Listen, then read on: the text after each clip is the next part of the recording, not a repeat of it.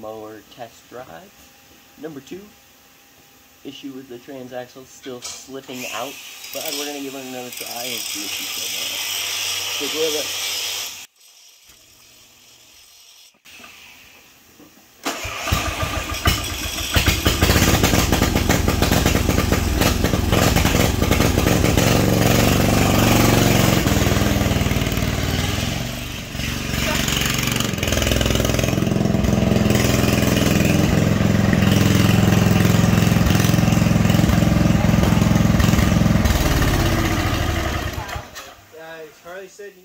Okay, so we got the mower test drove. Issue is still slipping from the transaxle from drive or reverse when you're moving.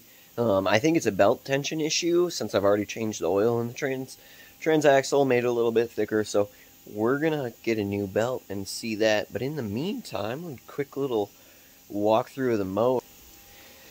Oh, quick little thing. Obviously, doesn't have the lid on it right now, but just a quick, it's covered in snow from the wet year. So real quickly, fun things we did: flip this whole support for the front end upside down.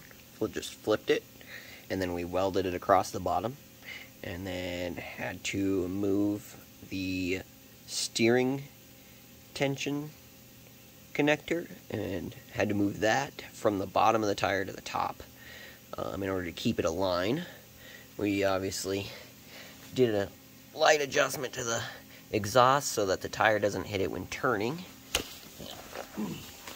For the things you can see, I had to adjust the throttle a bunch in order to make sure that worked with the foot pedal, which is now installed. The brake here now not only attaches to brake, but it also attaches to the tensioner, the belt tensioner, to release tension so you can shift.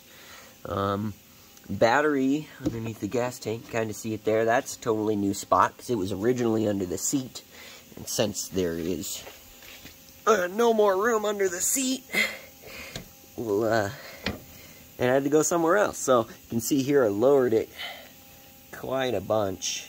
It was originally down here, so I lowered it almost 8 inches on the rear end here.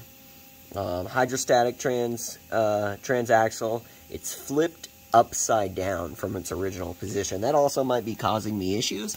I have no idea, but if you do know, please let me know in the comments, and I'll get it fixed a different way.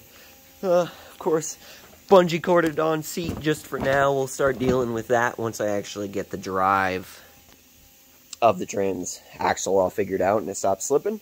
And we'll move on from there and start the fun body work, getting her all cleaned up and ready to go. Painted for some car shows this summer, that's the goal. But there she is, all her glory. She's gonna look sweet. So thanks for sticking around. Subscribe down below if you want to check out more, and hopefully we'll see more soon.